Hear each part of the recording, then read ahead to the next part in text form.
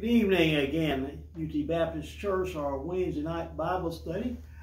This is study number 3 in the book of Romans, the second chapter, on the 15th day of July. And so we encourage you to find your Bibles. And while you're doing that, we do a little bit of a review of some things we've already talked about. Again, as I have now a better display, the epistles of Paul. And Paul probably wrote, as far as we know, this book of Romans on his third missionary journey, which you can see right over there, right there. And so he wrote this book to them, anticipating to come and see them, as we've talked about before. And then, as we also discussed, in order to study the Bible properly, you need to see it correctly. And so here we see some things that we've talked about that we will continue to refer to as we study the different passages of Scripture. All passages of Scripture need to be looked at through this lens here of seeing the chronology, when it happened, what else was going on in the history of that time, the characters, who wrote it, and who it was written to, the communication style, whether it was just history lesson, whether it was poetry with a lot of imagery and symbolism in it, whether it was a treatise or a doctoral study trying to convey certain truths. So those are the kind of things we need to understand, know about, and also the different particular words that would be used as time changes, the word usage changes, it means different things to different people. The context, again, exactly what was going on to the particular people that was being written to, or going around the writer himself at that time. And then the content, exactly what it is that's trying to be said. Make sure we understand that correctly. And then comparison. We understand that all Scripture given by God certainly is consistent. There is no conflict. And so when you see one verse that seems to say something different than another verse, as you look at many verses, you find the true meaning of it, or perhaps as you look in the context of where it's being said, it will give you a better understanding. So again, never read a verse all by itself without a before the verses and after the verse to see, again, totally what the context would be. And then also that certainly throughout the Bible, what we call the red ribbon or the scarlet thread is somehow or another, every passage of Scripture refers to Christ. Sometimes very difficult to dig that up, but sometimes real obvious, but it does, because Jesus is the answer for all of our problems, and Jesus was God's plan for mankind to be saved. And then finally, because of all these things that Christ has done for us and all the directions we have, we know that there are some challenges to our lives, some changes we need to make as sinful people. We need to continue to try to improve, try to draw closer to Him in all that we do. And so those are the things we need to look at as we study these passages. Now, we've done Romans 1, and we've done the points to ponder there. We've gone over those. And we've done the rest of the chapter of Romans 1, the points to ponder there. And now we are embarking on Romans chapter 2, verses 1 through 16. So again, a little bit more of a review before we dive right into this chapter.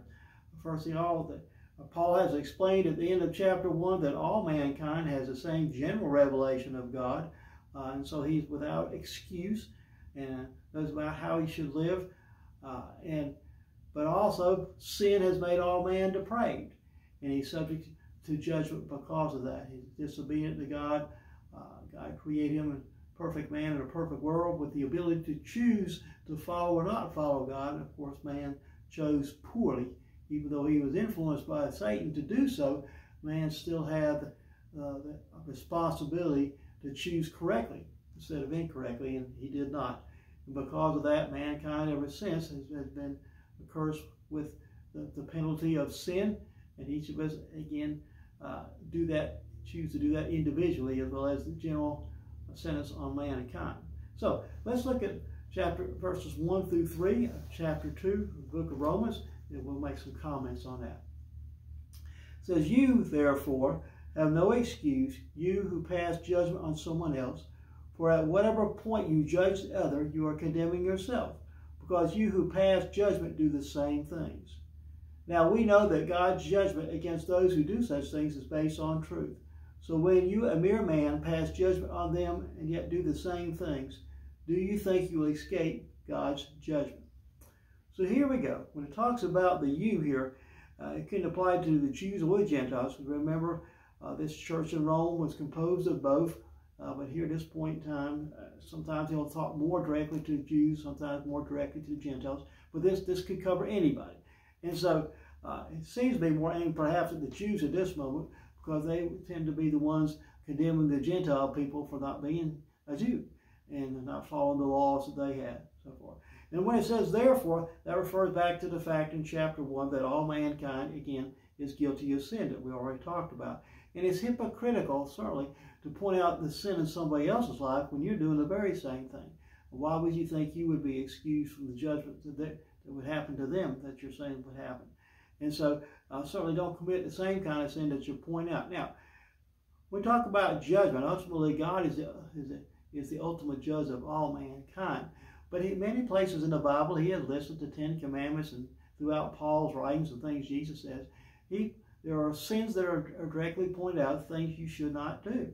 And so when you see somebody doing that, it's not wrong to tell them they're sinful, because you're trying to get them on the right path of God and obey God. So it's not wrong to point out a sin, but certainly to point it out and then be doing the very same thing is very hypocritical, because you will be judged for the same in the same way that those people would be judged. You have no excuse if you violate the same violations other people do.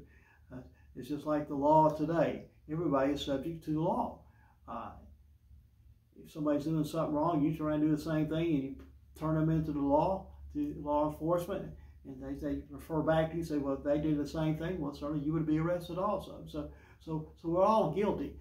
So when you point out something somebody else is doing wrong, certainly don't be doing the very same thing. That's very much of a hypocrite. And of course, this is what many Christians are being accused of today. You say you do not do this, but you're doing the same thing. As a matter of fact, percentages of, when you look at sins in Christians and non-Christians, it seems like the same percentage of people in both groups do commit the same sort of sins that are being pointed out. And so, unfortunately, we as Christians have not been a very good example in terms of that. Not wrong to point out errors and sin, but sure it's wrong to be doing the same thing as you pointed out. All right, verses 4 through 5. It says, or do you show contempt for the riches of his kindness, tolerance, and patience, not realizing that God's kindness leads you toward repentance?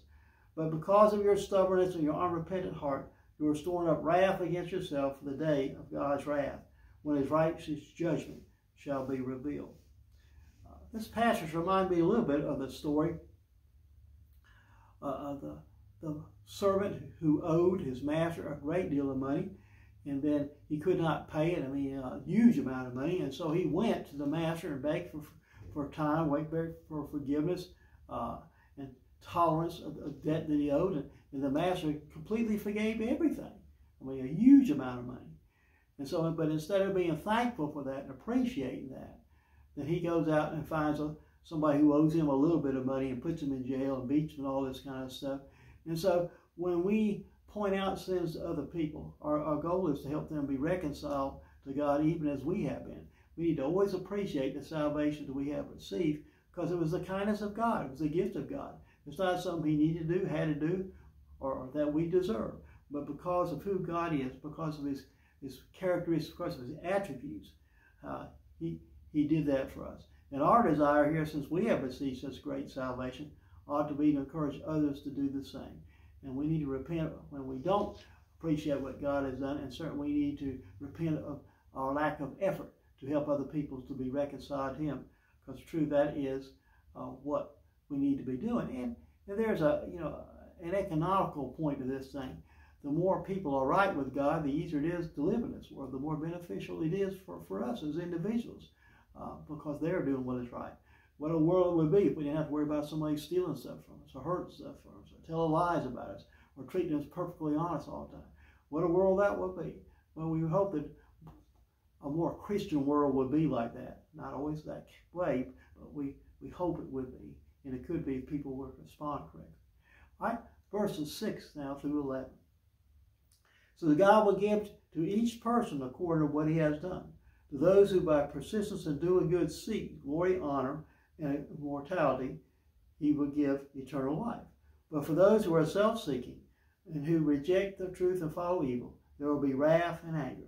There will be trouble and distress for every human being who does evil, first for the Jew and then for the Gentile. But glory, honor, and peace for everyone who does good, first for the Jew, then for the Gentile. For God does not show favoritism. Now, God can be considered racist in this one aspect.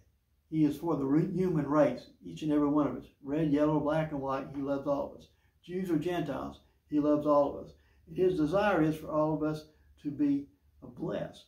But also, he will judge us, red, yellow, black, or white, Jew or Gentile, for our actions and for our belief in Christ or not, our disbelief in Christ.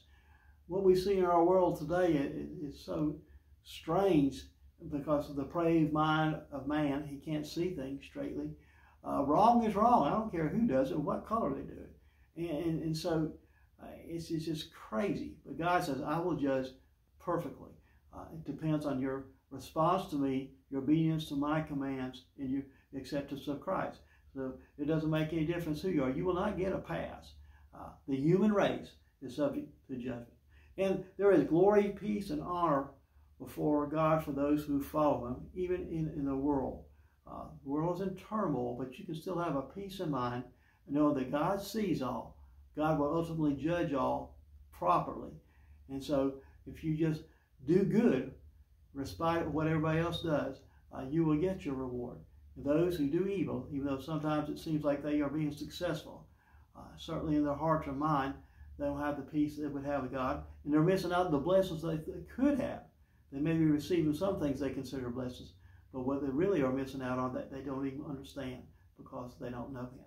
So again, God's judgment will be on all and the human race completely. Verses 12 through 15. So all who sin apart from the law will also perish apart from the law. And all who sin under the law will be judged by the law.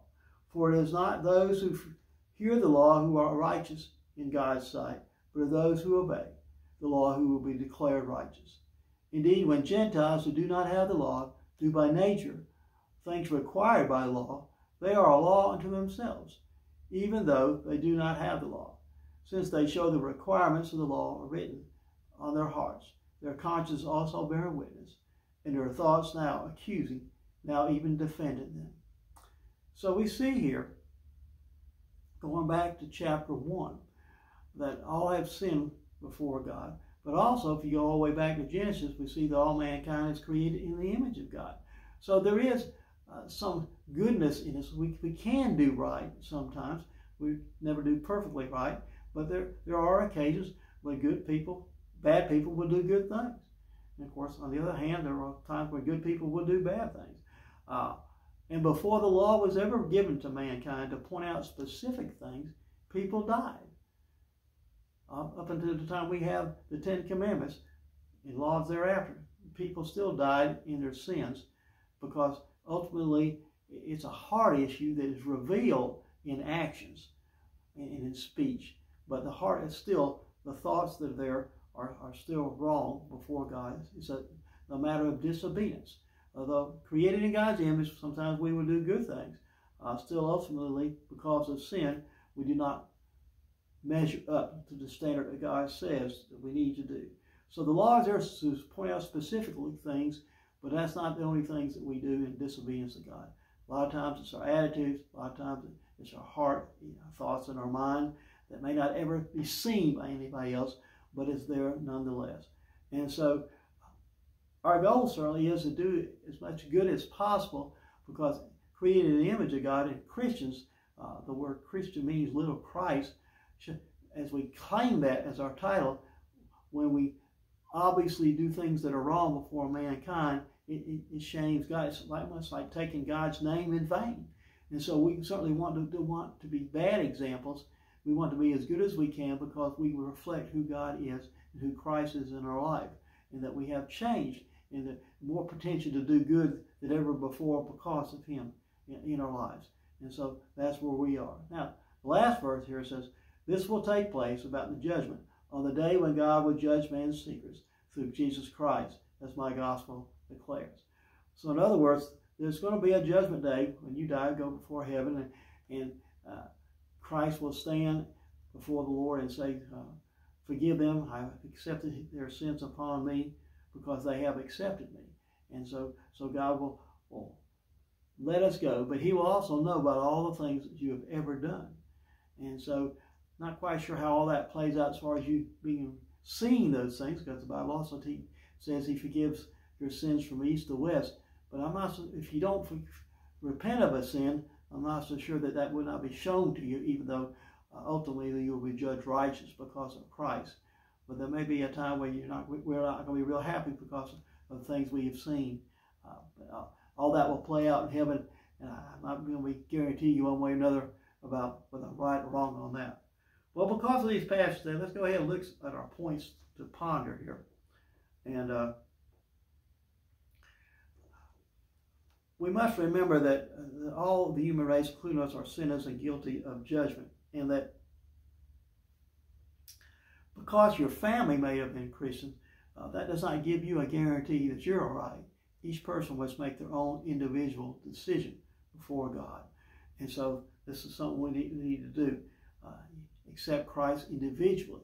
Not just because your family did it, grandparents did it, you must do it yourself. Now, the next thing is, it's not wrong to point out, I'm beginning to wonder if I got the right points to ponder up here. So, well, maybe I do not have the right ones, but we will see. I will continue on with maybe what I have here. And let me just check something real quick, see if I can find the right one. I think I have them in a backwards place. So here we go. There we go. We must remember that all of us as human beings are sinners and guilty of judgment. That's the point I really want to make. He goes back and talks about that, about the judgment. We all have no excuse. We must do what is right. Now, the next thing is, it's not wrong to point out the sins of other people.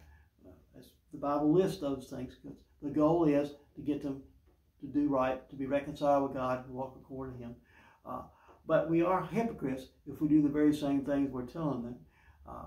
And we make up excuses for what we're doing. And saying that my sin is less than your sin. Well, no.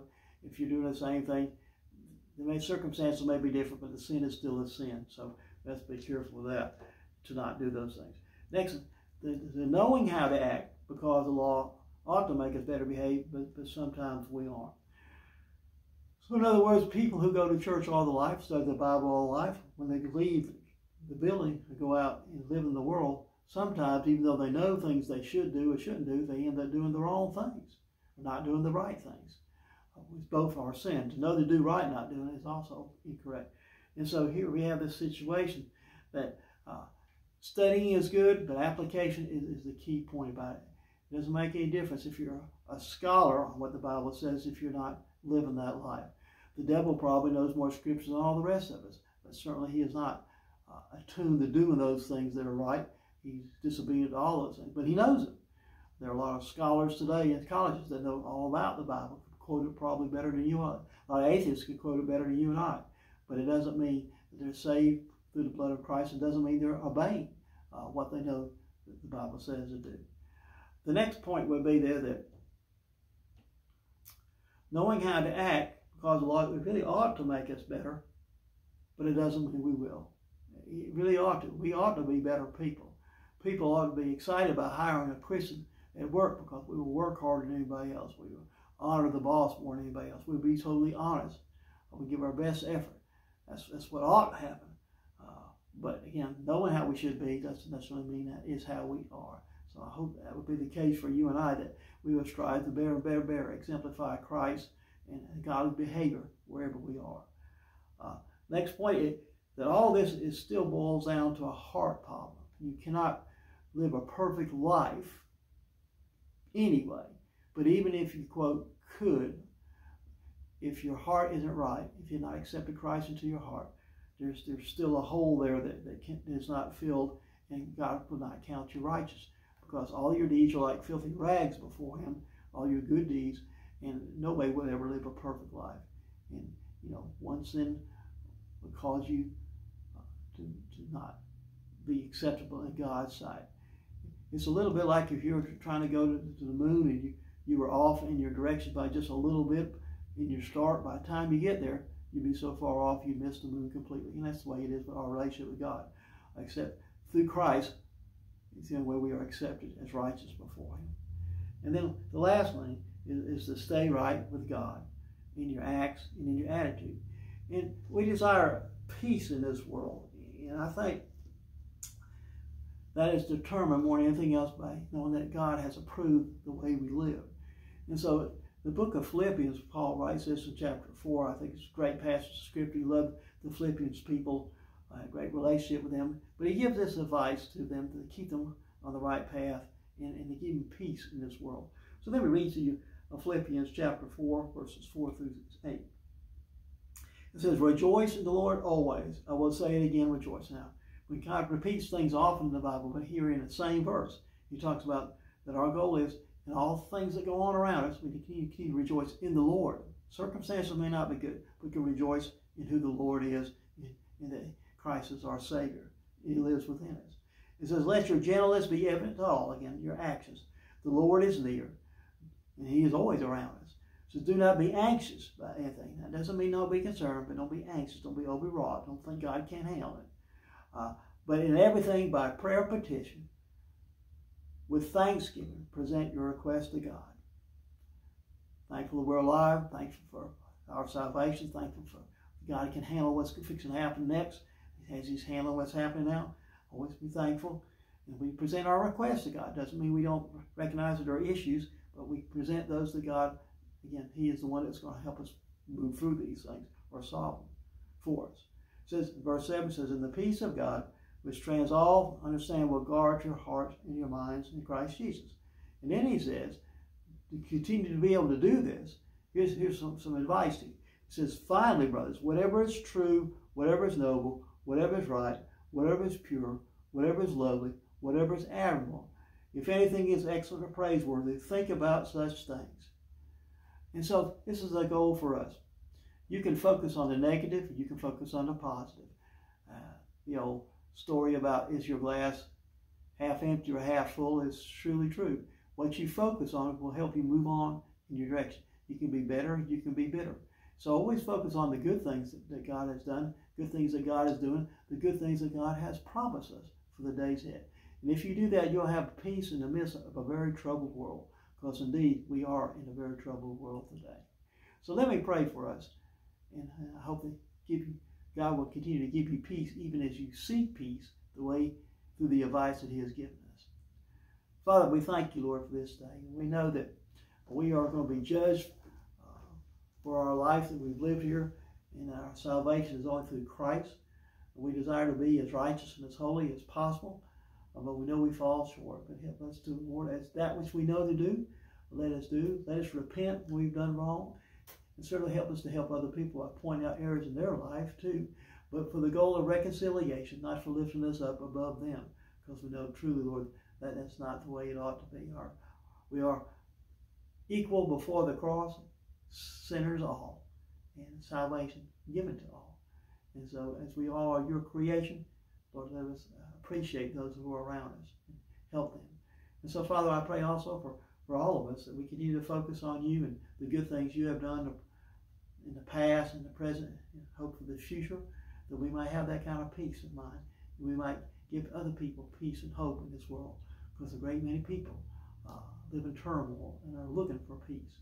And we know that empty hole in their heart can only be filled through Jesus Christ. No matter what else they do, it won't be sufficient. But with Christ in our hearts, as we continue to turn to Him and do the things He wants us to do, and revel in the promises You've given us and the hope for the future, we can have that peace. So, Lord, I pray that peace will be upon these others, even as I pray for it for myself. Which in Jesus' name I pray. Amen. Well, thank you for joining us. I look forward to continuing in the book of Romans next week. So we'll pick up chapter 2.